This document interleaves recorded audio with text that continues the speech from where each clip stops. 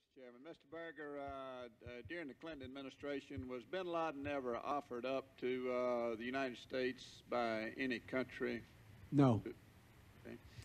I have a longer version of that answer, which I provided to Senator Shelby earlier, but the short answer is no. That's fine. During the time you acted as National Security Advisor, did you and your colleagues ever reach the conclusion that offensive action needed to be taken against al-Qaeda as well as bin Laden himself? Yes. And when was that conclusion reached? From August 1998, the first time that the intelligence and law enforcement, particularly the intelligence community, was able to say to us, this is the responsibility of al-Qaeda and bin Laden. From that point on, the President authorized a series of overt and covert actions to try to get bin Laden and his top lieutenants. Did you develop any plan to dismantle or disrupt or go after the al-Qaeda organization? Yes, and in fact, the intelligence community worked with intelligence agencies around the world, 97 on. Al-Qaeda cells were dismantled or disrupted in about 20 countries. There was not as much receptivity, Congressman, then as there was today. There were some countries which did not take the threat as seriously then as today, were more protective of civil liberties and ethnic communities than today. But there was an active and aggressive effort by the intelligence community working with liaison agencies to disrupt and dismantle al-Qaeda cells, and that succeeded in more than 20 countries. During the latter weeks and months of the Clinton administration, was there a plan developed and proposed by you and your colleagues to the Clinton administration with respect to the dismantling of al-Qaeda? You mean to the Bush administration, sir? Well, initially, I'd like to know if it was proposed to President Clinton. We were continually looking at what we were doing, looking at new techniques, looking at new steps we could take.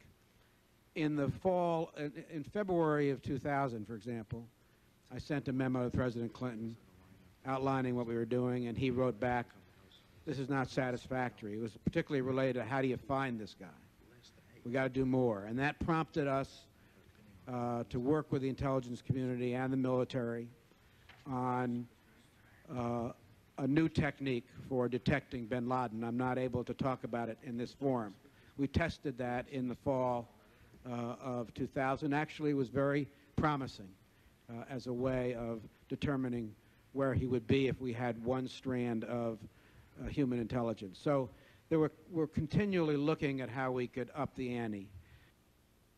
But did you have a plan that could be executed to disrupt or take out bin Laden and disrupt the organization? Yes, sir, and we were executing that plan. Right. Now, the second question you asked, was there, which comes off the Time magazine story, I think, was there a plan that we turned over to the Bush administration during the transition, if I could address that? The transition, as you will recall, was condensed by virtue of the election in November. I was very focused on using the time that we had. I had been on the other side of the transition with General Scowcroft in 1992, that we used that time very efficiently to convey to my successor the most important information, what was going on and what situations they faced. Number one among those was terrorism and al-Qaeda. And I told that to my successor. She's acknowledged that publicly, so I'm not violating any private conversation. We briefed them fully on what we were doing, on what else was under consideration, and what the threat was. I personally attended part of that briefing to emphasize how important that was. But there was no war plan that we turned over to the Bush administration during the transition, and the reports of that are just incorrect.